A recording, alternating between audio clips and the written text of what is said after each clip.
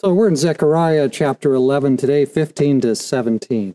And the Lord said to me, "Next, take for yourself the implements of a foolish shepherd, for indeed I will raise up a shepherd in the land who will not care for those who are cut off, nor seek the young, nor heal those that are broken, nor feed those that still stand, but he will eat the flesh of the fat and tear their hooves in pieces.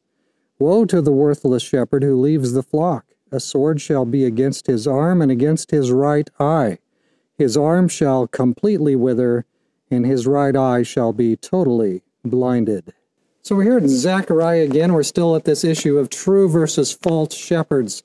And we know that Jesus is the true shepherd, and in fact, we're working our way towards him. He's not very far away as we're continuing through these chapters in Zechariah. But we have this issue of true and false shepherds. That is, God is raising up people who will actually mistreat the people. And, and people make bad choices.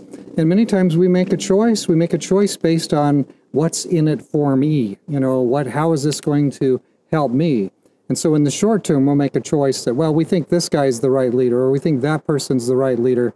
Always be careful about the leaders. If you have an opportunity to help choose leaders, be careful that the leaders you pick are going to be responsible, accountable type leaders.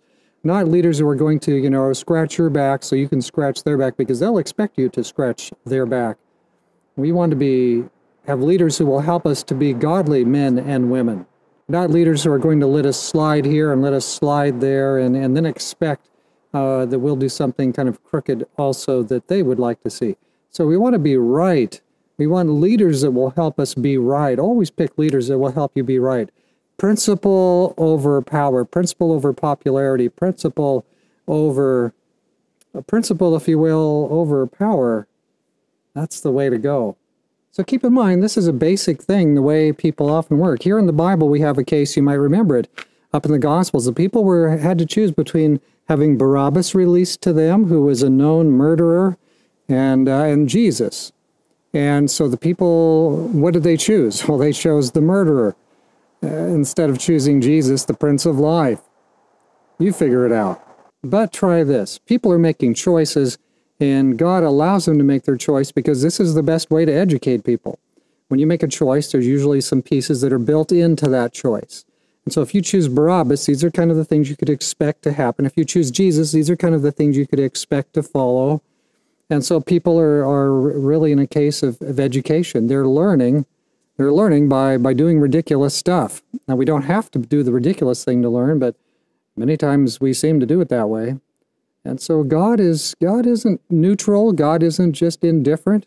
God is educating people.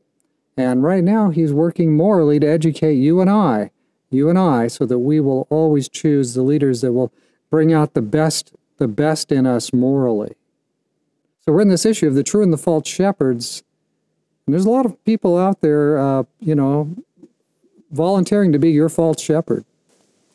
Verse 17 doesn't leave the false shepherds alone.